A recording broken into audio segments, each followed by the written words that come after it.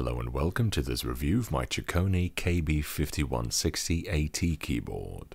I actually have two of these, but one's not so interesting because that one comes with Futaba MA, which I've covered multiple times before, but this other one comes with Cherry MX White, specifically the original version, so this is much more intriguing. To be honest, I've wanted to do an MX White review for quite a while because it was kind of a gap in my review list, to be honest. Now, before the pendants go all, actually, that's Cherry MX Clear. No, this is what MX White looked like before MX Clear was brought out, because Whites preceded Clears. Later, they made the sliders more opaque to make the distinction clearer. Oh, see what I did there? However, there is actually a way to distinguish early Whites from Clears, and that's this little pip on the slider.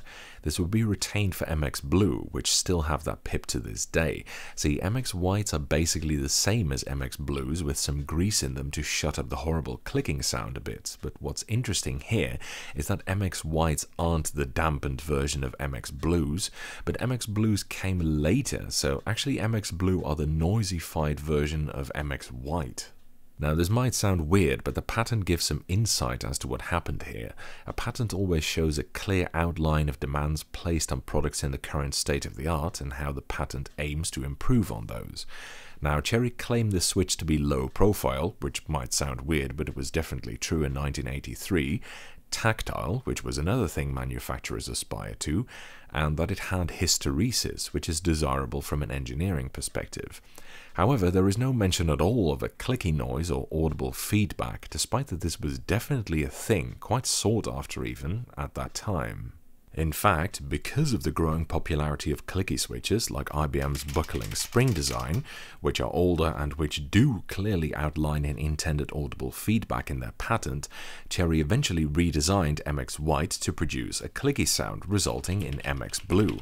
But it would very much seem that this switch wasn't originally intended to be clicky, it just happened to be so, and they dampened it with some grease to remove the apparently undesirable sound, which I can very much relate to because MX Blue sound hideous.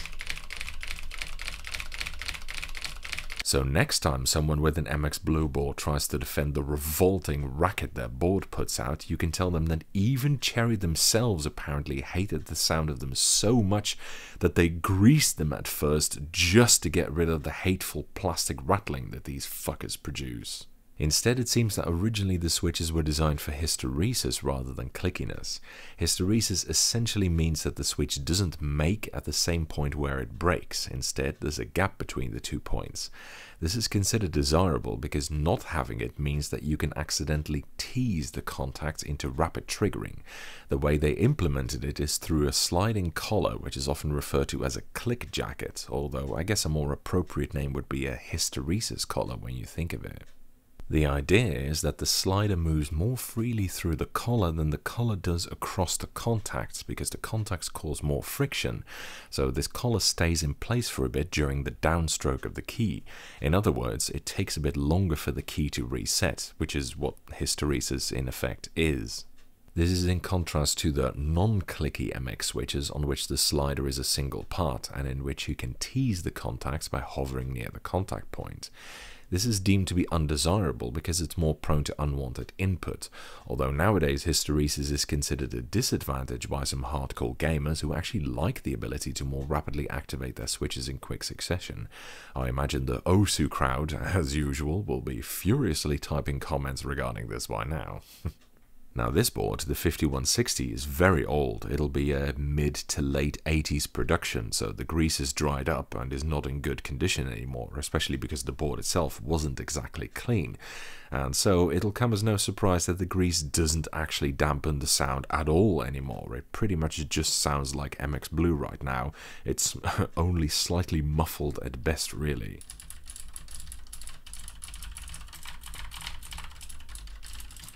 Now, do keep in mind that this is a rather noisy chassis, so it'll be a bit softer in a modern case. Now, the switches in this one, somewhat ironically considering that the whole point was that they had hysteresis to prevent accidental multi-triggering, chatter like crazy. They trigger 2, 3, or very occasionally even 4 times per key press.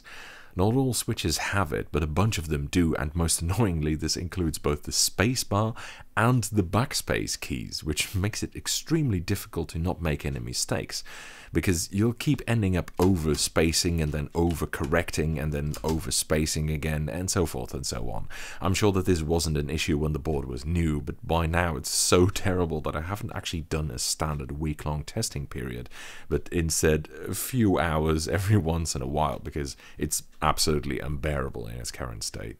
Next up is the build quality of the keyboard. Now, most Chicony chassis aren't all that tough, you know, serviceable but not great, and this one is no exception. It's okay-ish, but really nothing spectacular, especially compared to other keyboards from this time. The case is plastic, and it does have a metal mounting plate, but the mold quality isn't great, and it feels really floppy. Look at this. And I mean, this is not even that big a keyboard. Good enough to hold its own. I mean, these are still going after 35 or so years, and it's immensely better than one of Cherry's own chassis, of course, which aren't much better than a cardboard box, but it doesn't feel luxurious in any way or anything. It weighs, not counting the cable, almost exactly 1100 grams, or in imperial units, you know, diabetes. The keycaps are a rather strange case. The Futaba version doesn't use Futaba's own inverse cross mount, but Cherry's MX mount instead, so they both use the same mount, but the Cherry one uses double shots, whereas the Futaba one is pad printed. The mold also looks a little bit different. I'm not really quite sure what happened here. Anyway, they're both thin ABS. More specifically, I think that the Futaba model uses a more modern revision of keycap style, including having non-stepped keycaps and OEM profile. Like other Chicony keyboards, it could come with a wide variety of switches. Apparently Chicony had absolutely no concept of brand loyalty. The 5160 has been found so far with MX Black, MX Blue and MX White, Futaba MA, Green Alps, Blue Alps, Omrons and Mitsumi Miniature Mechanical. So they could come with light and stiff linears from different manufacturers, tactile switches, or 4 different types of clicky switches from 3 different brands. I'm surprised they even committed to giving it a model number, to be honest. I mean, they might as well have just called it a keyboard with some switches in it. Admittedly, the box, yes, I own the original box for one of these, does look exceptionally generic and bland though, so at least it wasn't marketed as being the second coming or anything. The layout, for those who were wondering, is a copy of the IBM PC-AT layout.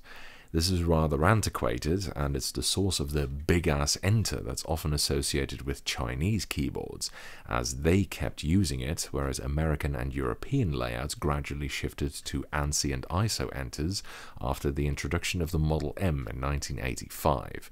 An annoying trait of the AT layout is the tiny backspace key, and I never really liked having control here, but I know a lot of Unix users do, because they're weird. The spacebar, for those who were wondering by the way, is 9.75 units long, over half again as long as a modern 6-unit spacebar. Might sound rather excessive, but this was actually standard at the time. After all, there were no Windows keys yet, and only single Control and Alt keys. Here, let me show you what it sounds like. It also had no separate arrow keys yet, instead you had to use the numpad. But one of the more notable and curious quirks of the AT layout is that the numpad also has the escape key on it here, which I'm sure worked well at the time, but it's kind of crap now, especially if you play games where you have to exit a lot of windows like Tarkov. Leads to all kind of fuckery around. Overall, the AT layout is rather dated, in some ways more so than the XT layout that preceded it. It's not the end of the world, especially with some practice you can get used to it fairly well, but of course a more modern layout is nicer, although it is fairly compact compared to a vintage full size. To be specific, including its rather fat bezels, it's 46 by 19 centimeters big.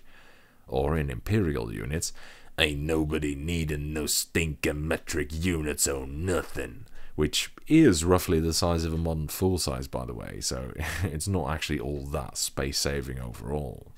In the end, it's a fairly generic, although admittedly not bad looking, vintage keyboard with meh switches in bad condition. It's a fun look back into the history of early 80s computing, but if I had to recommend someone a vintage keyboard, this wouldn't be it. At the very least, I'd rather recommend its larger full-size brother, the KB-5160, and different switches such as Blue Alps. That's it for this review. Thank you for watching. I hope you enjoyed it. And following is a typing demonstration of me typing on this keyboard.